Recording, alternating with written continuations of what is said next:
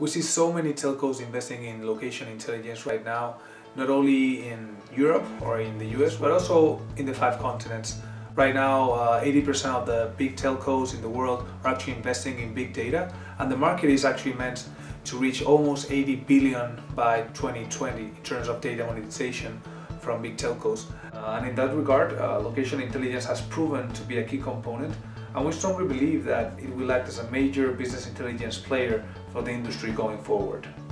So the 3 main challenges that right now telco companies are facing are first, to improve customer satisfaction, and the only way of doing this is by creating geographically segmented offerings.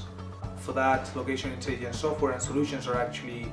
the best suited technology to try to really create clusters and segments of the population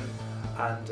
create way more defined and granular levels of geographies in which you can really characterize your customer and therefore create a way more defined or specific offering. The second one is reducing churn, and for that you need to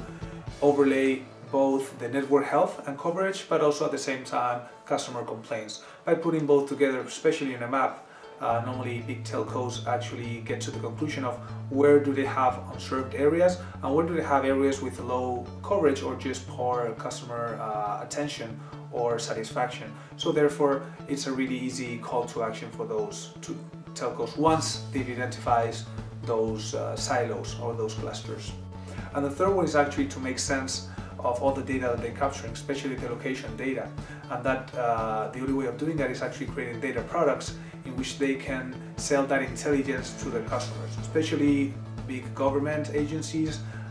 especially also big retailers. They want to know, again, what is the flow of traffic of people that is moving around their stores and around cities. They want to know how people are not only consuming, but how are they behaving from a movement point of view, to not only understand where these people live and work, but also how they are navigating throughout the city and be able to visualize the flow of people and identify as well critical traffic points in these urban areas.